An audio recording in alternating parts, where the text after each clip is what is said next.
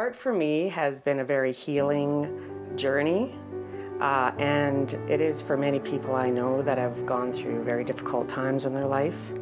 There was a period where within 5 years, I was a young mother of 2. I lost my own mother to cancer.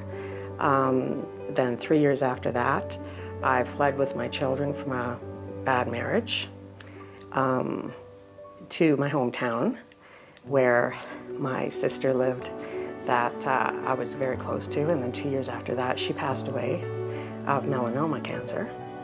So in a 5-year period I went through a horrible, difficult time, but I seem to be drawn back into art. Manipulating with clay is very pleasing. You can just form whatever you want out of clay. It's a very inspirational thing to be able to create whatever you want. I think you can express yourself completely. When you're going through anything traumatic, it's always an inner struggle. No one else can understand what you're going through. But I find art, and with me it's clay, you can express all of those feelings in your art. You can express so much through it, and it's just really rewarding. This is a better thing to drown your sorrows in than drugs or alcohol or other things that people unfortunately tend to do when they can't cope.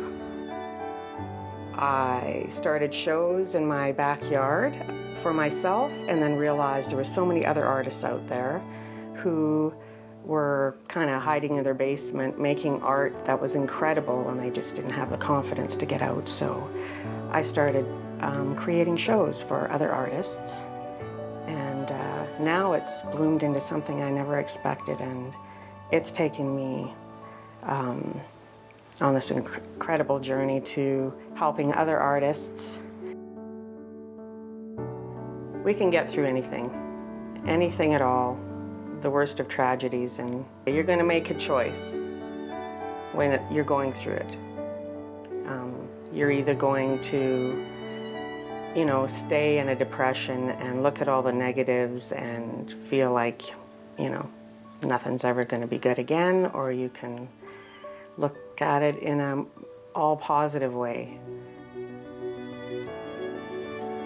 Always be grateful. That's the only answer I can give you. No matter what you've lost or how little you have or what you've been through, take a look at what you have and work with it. Work with what you have, and it'll take you as far as you want to go. You can check out Suzanne's work as well as many other local artists at her upcoming art market in Delburn on Saturday, August 22nd. The event will feature a variety of genres of visual art, fine crafts, and live music.